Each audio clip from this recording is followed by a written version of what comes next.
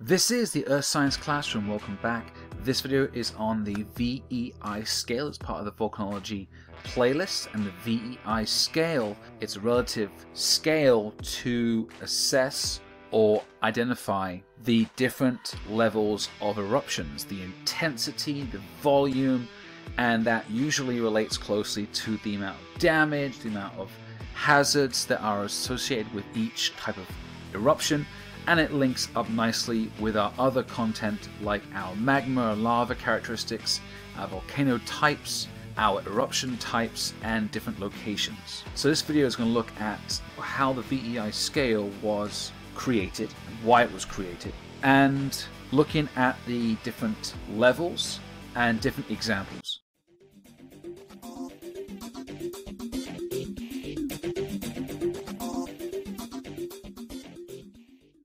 Alright, so what is the VEI scale? So the VEI scale, the V stands for volcanic, the E stands for explosivity, and the I stands for index. So this is a relative scale. It's basically scientists dividing up the eruptions and looking at certain characteristics of the eruptions to divide them into, obviously, a scale. Now this scale goes from 0 to 8. 0 being basically non-explosive and 8 being extremely explosive. In some cases this could be a world-changing event. Now, in terms of frequency, like most scales with earthquakes and other relative scales, there is a lot more 0 to 1 and 1 to 2, and the smaller eruptions, there's way more frequency on frequent eruptions, whereas an 8 could be 1 every 1,000 years or even longer. To see a large eruption that goes towards the 6 or 7 on the VEI scale can be very, like, once in a lifetime. So different characteristics that it's based on is the plume height, the intensity of the eruption, the magnitude, and in terms of the pyroclastic material. That could be in the, obviously, the plume and the ash cloud and the tephra, to the deposits, to the various features, but you're classifying this eruption based on certain characteristics. Now, this is a logarithmic scale. Now, this is very important because, as we know with other scales that are logarithmic, we have to appreciate the difference in size. When you jump, from example, you go from a 1 on a VEI scale, which is relatively small and not explosive, or a small explosion, to a 3 on the VEI scale. It's not just 2 larger, it is going to be 100 times larger, because every time you go from 1 to 2, that will be a 10 times larger jump. Then a 2 to 3 will be another 10 times. So all you're going to do is times that together, so it's 100 times larger than the original VEI 1. So these volcanoes that have a VEI of 7 or 8 are absolutely humongous and have a great effect on the immediate area and potentially the world as a whole.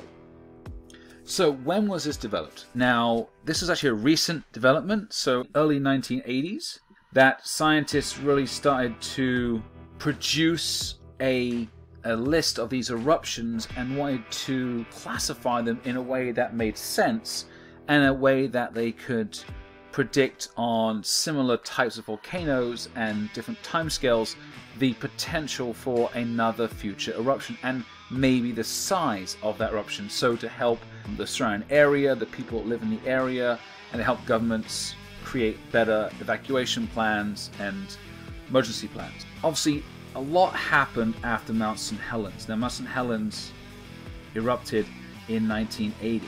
It was on the USGS's doorstep up in the American Northwest, where you had the Cascade mountain range, and you have a lot of active volcanoes through subduction of the Juan de Fuca plate under the North American plate. So the beautiful line of volcanoes that are all active from Northern California up into Washington State, and Mount St. Helens being one of those rather large volcanoes erupted in 1980 with a VEI scale 5. And it was a lateral blast and a landslide and some earthquakes. And it was an amazing thing. Unfortunately, people died. That was 57 people died, unfortunately, with that eruption. However, the good part that came out of the eruption, besides obviously the bad stuff, was the ability for the scientists and volcanologists in the USGS to drastically increase their knowledge of eruptions. The data they took, the samples they took, the videos and information and all the scientific data they collected from the eruption really progressed the science of volcanology and allowed scientists to discover more about what happened under the ground and how it erupts and the after effects of the eruption. This scale was created by two gentlemen, Chris Newell and Stephen Self. This is in a paper published in 1982 and has been used ever since. And this is from the University of Hawaii. It's been a great way to classify these eruptions, even looking back into historical eruptions like a Vesuvius or a Krakatoa or a Tambora and seeing their relative size based on the new scale. So when you measure with the VEI scale, obviously it's great to relate other things to each scale number. So the VEI 0, we're looking at different, or all through from 0 to 8, we're looking at different characteristics of that eruption. This is how it gets its VEI number. So the ejecta volume, that basically is the amount of material that is ejected from that volcano during that eruption. Now that could be a series of stages within one eruption, but generally it's going to be one eruption, but it could change in how long it takes to complete that one eruption. Basically, is it explosive? Going from 0 to 8, the different levels of explosivity, and then the corresponding plume or ash cloud, which is very obviously linked to the ejecta volume. The larger the volume, the larger the ash cloud. It's kind of common sense. And then the frequency, how often these volcanoes at the different VEI levels would erupt, and the eruption type. So the different types of eruptions are linked to or they have a certain VEI number associated with those types of eruptions. VEI 0. Now we can type in and add in these details. Less than 0.00001 square kilometers. So this amount of volume is very small, and this would be obviously non-explosive, very what's called effusive, which basically is all this gas comes out really, and it's not really a large ash cloud. There's not really an eruption, just lava's going to spew out basically. So the ash cloud will be 0.1 kilometers up in the air, so 100 meters or less. So very small ash cloud, if any. And these are pretty frequent. They kind of I'm going to put often, because consistent is a weird word, but often. It happens often. Some volcanoes are always erupting. Some are now and again. Some are like once a week. Depends where you are, like Iceland versus Hawaii versus Mount Etna.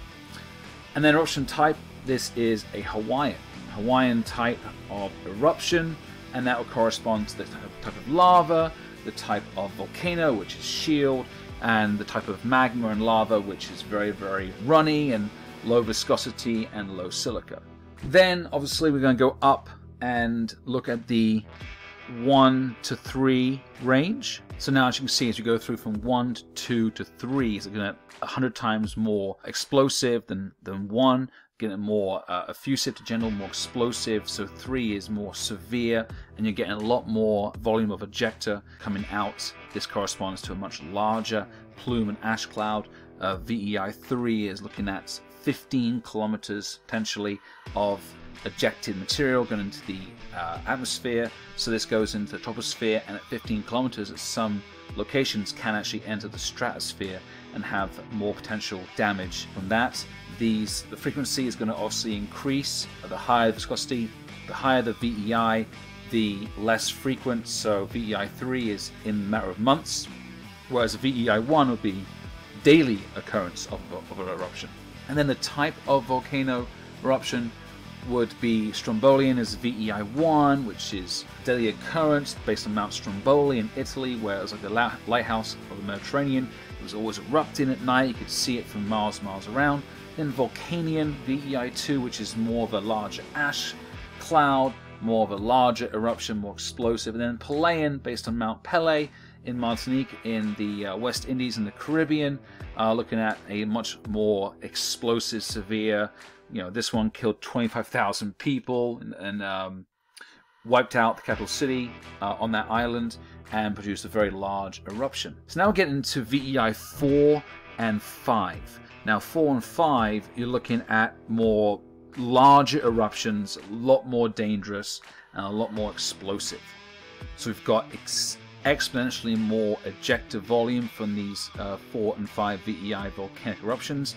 Very large events, and VEI5 is cataclysmic for the people around the volcano itself. Looking at a much larger ash cloud and plume, looking at pushing into the stratosphere for sure, and looking at the jet streams up to 25 kilometers in altitude. And then frequency, looking at once every year or so for VEI4, which is still a very, for a large eruption, let's say around the Ring of Fire, that's pretty scary that every year a large VEI4 is going to happen or occur on average, and then every 10 years is a VEI5. Now, so VEI4 and 5, now we can look at different examples of eruptions. So Mount Pelée was an actual VEI4, and it was a Pelean/Plinian eruption, and VEI5 was both Mount St. Helens in 1980 in Washington State in the US, and also Mount Vesuvius in Italy in AD 79. So these two are very famous, very large, different characteristics of eruptions, but obviously very large eruptions and examples of. So now we're into the VEI scale. We're looking at the very large, the big eruptions that are historic and have the potential to change or have changed the world and even human society throughout history. So VEI 6, looking at over 10 cubic kilometers of material ejected from that volcano during the eruption, which is explosive, which is very, very bad. Very large explosion, and you shouldn't be anywhere near it when it goes off. And then it's going to create a plume or ash cloud that's over 30 kilometers, that's around 20 miles in the air, and that's going to be definitely in the stratosphere and cause a lot of tephra deposits and issues with weather and radiation and climate and issues with vegetation and crops, agriculture, acid rain. This happens every 100 years, so that's still scary. 100 years, or every 100 years, there'll be a very large eruption that can change an area or kill a lot of people. And this would be a Plinian eruption type.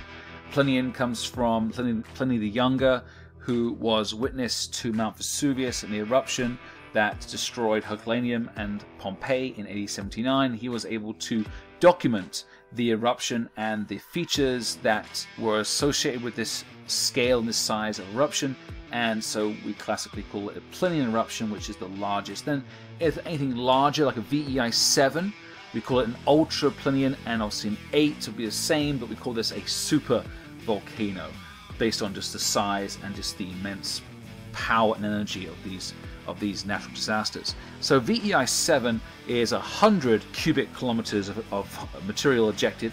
That's extremely bad, and over 40 kilometers in the air, and this happens every 1,000 years, which is still scary.